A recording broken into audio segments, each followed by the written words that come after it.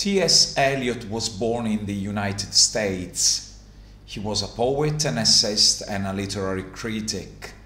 He founded the Criterion and won a Nobel Prize for Literature. He became a British citizen and converted to Anglicanism in 1927. He theorized the mythical method, the objective correlative, and the impersonality of the artist. The impersonality of the artist is based on the principle that the man who suffers has to be separated from the apathic mind which creates. It is an act of self-sacrifice. The poet's task is not to present but to represent, not to say but to show. The objective correlative gives the universal formula of an emotion.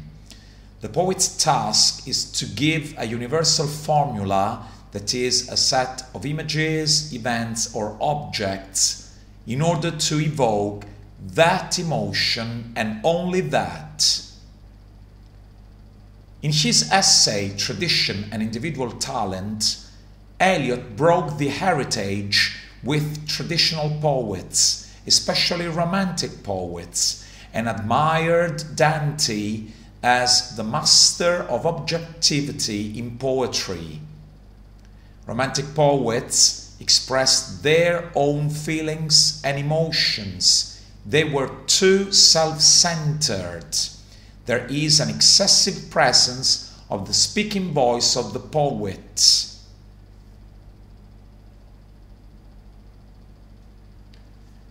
The wasteland was defined by Eliot as a heap of broken images. The poem is a mirror of a chaotic reality.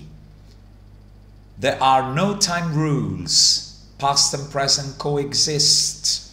There are frequent shifts in time and place. There are no logical rules and connections. The poem is full of quotations from Christian and Hindu holy scriptures. There is no omniscient speaking voice, but several different voices from any period in the past, according to the mythical method. The wasteland is set in post-war Europe, especially in the Austrian Empire, which was in decadence. It is the breakdown of European culture and society. The 20th century as a whole can be considered as a heap of broken images. The 20th century witnessed totalitarian regimes, world wars. There was a common sense of frustration, anxiety, generational conflicts. World War I caused millions of soldiers to die. Whose fault was it?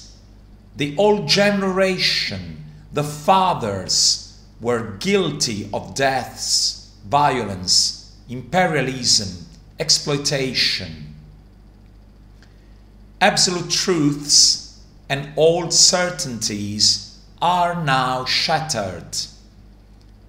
Man's place in the universe, Victorian values, utilitarianism, respectability, marriage, family roles, the power of reason to control the human mind, the dissolution of the empire, the superiority of white people, new scientific discoveries, quantum mechanics, the new concept of space and time, according to Minkowski, now relative and dependent on the individual viewpoint. Henri Bergson and his distinction between objective linear time and subjective psychological time. All these factors brought to the end of positivistic faith in science and progress. Reality has now no shape and order unless confronted and compared to an ordered and meaningful past. The wasteland is bits of culture broken up by war and reassembled in a new frame.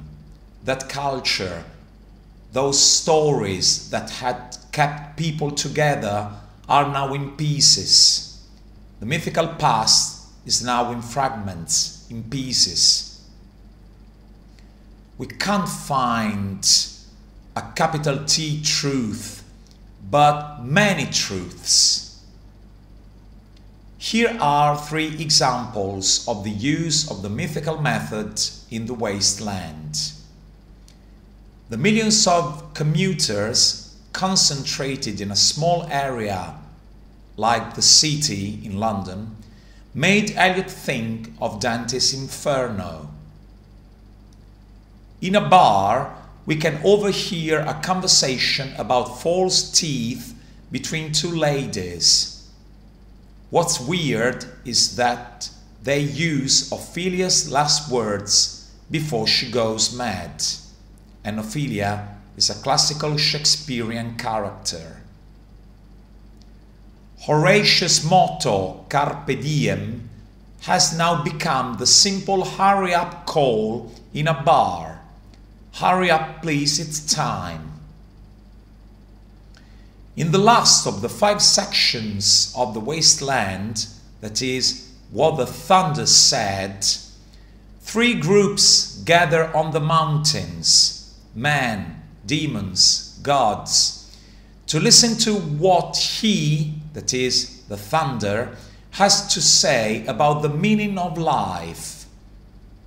The thunder only says one word, da, which is Sanskrit.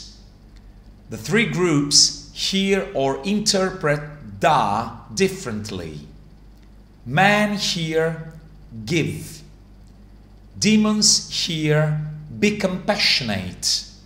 Gods hear control yourselves. Da is the meaning that is missing in the poem and is missing in the word. The problem is nobody knows what it means. But in the very last line of the poem, we find the Sanskrit word shanti, peace, referring to nirvana, peace that passes understanding. You can feel it, but you can't understand or comprehend it unless you feel it. Eliot found it. He was baptized and converted to Anglicanism.